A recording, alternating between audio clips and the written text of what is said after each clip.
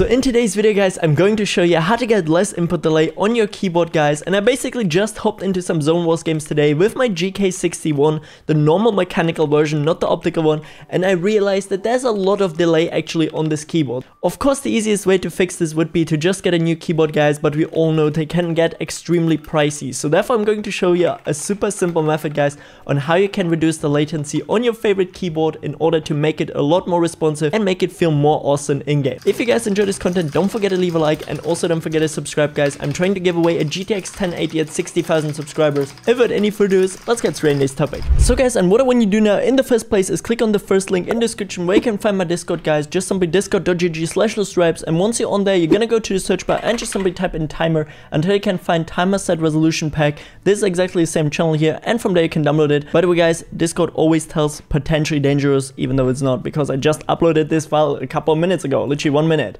And once you get it on your desktop, you're gonna open it up guys, and the tool which we're actually going to be utilizing in today's video is called timer set resolution. We're going to launch it and click onto maximum, and then you can already see here our current resolution is on 0.500, which means that we just reduced our input delay by 50% guys. So therefore our keyboard is gonna be a lot more responsive. We're gonna hop just in a second in game, and if it for you doesn't say 0.500 guys, don't be worried. You're gonna close the program and also click here onto input delay fix comments, and there you can see now a bunch of comments which you're going to type actually into your CMD, which you're going to run as an administrator. Click onto yes, and then once it's launched, you're going to paste every single one of them one by one in here and press enter, and then it should be fixed the next time when you're trying to launch the program. And as mentioned, if you click then onto maximum, it should say 0.500, and you're gonna minimize it and keep it in the background open while launching into Fortnite. So therefore see you guys just in a second. And I can definitely straight up tell guys that my game is a lot more responsive, or better said my keyboard, and yeah, it's just way easier now to hit all my edits. Timer set resolution is around for a while already. I mean even Tfue used it back in the day, so therefore don't be worried guys, you can't get banned for it. A ton of Fortnite top tier pros